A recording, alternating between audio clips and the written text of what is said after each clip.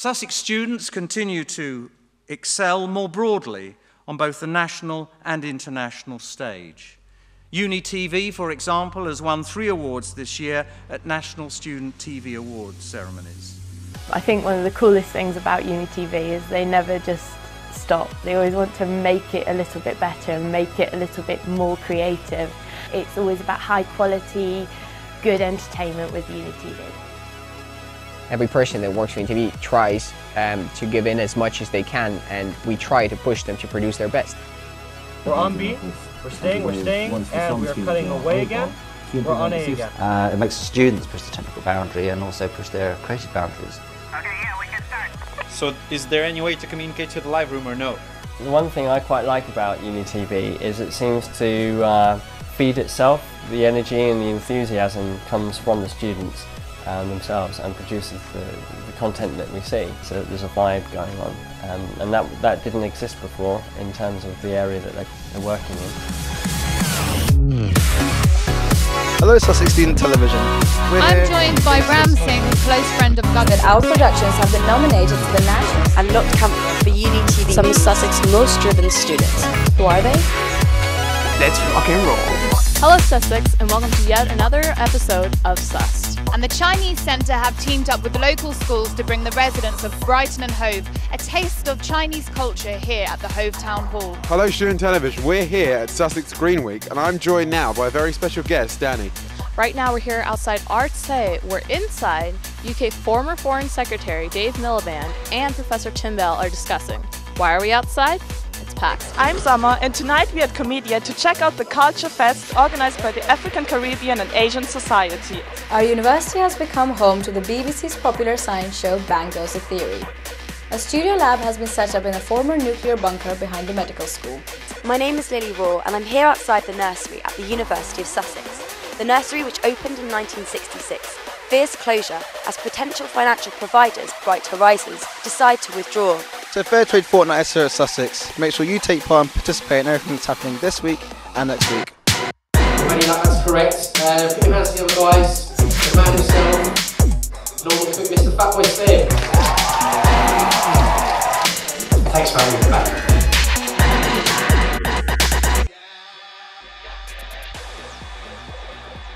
I think one of the most memorable projects from last year for me was the impact report. It was a groundbreaking way to present your impact report. Previously they'd all been sort of paper files and long documents. Half of it was animated, half of it was interviews, and as far as I'm aware, that was the first ever video-based impact report of a students' union activity in the UK.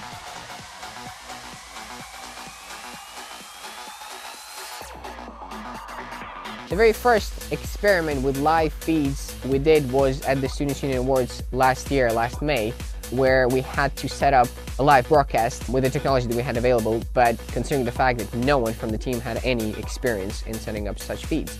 And the winner is UniTV!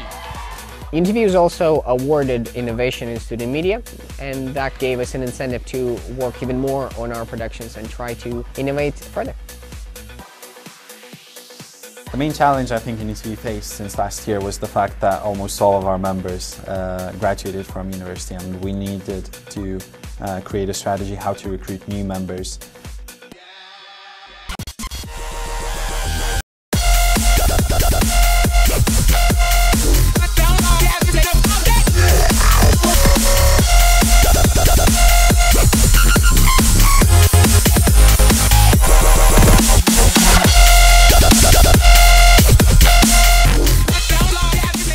We decided to completely change the appearance of UniTV, so it would be a bit more catchy, accessible to students, and also interesting to students. There was only 4 people working on the Freshers Week project, which included producing a video coverage of all events that happened during the week. To connect the bits together, we created the concept of Freshers Box. I'm a fresher.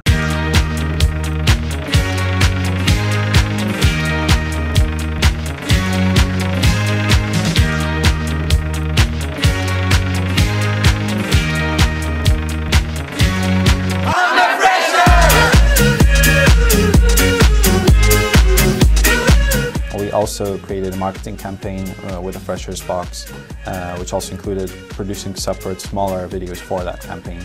We created a Facebook account for the Sussex Fresher Box. We also had a stand at the Freshers Fair. UniTV was one of the most popular societies in terms of subscriptions to our mailing lists. We've hosted a 2-day training event. This year we have also established an executive committee, which created a completely different workflow than the one we had last year.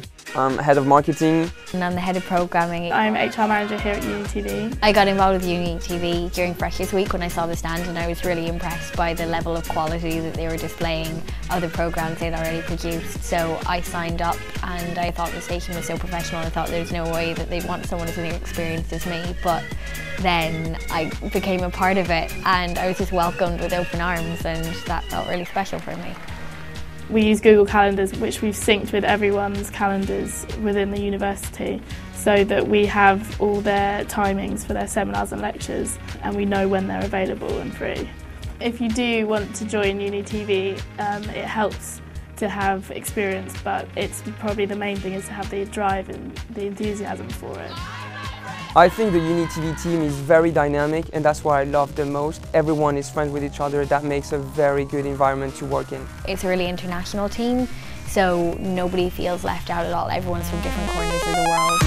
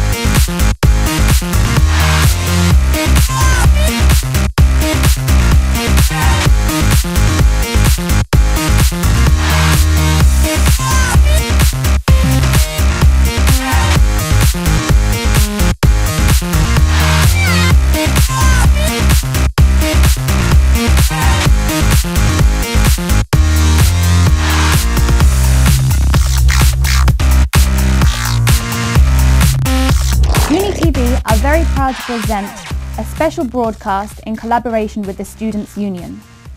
For the first time, you will be able to submit your questions online to our candidates for full-time officers. We had 15 people involved in the production for over 3 days. It had not only given us an opportunity to work with a lot of equipment at the same time, but also to see what impact does our work have on the university and on the Students' Union.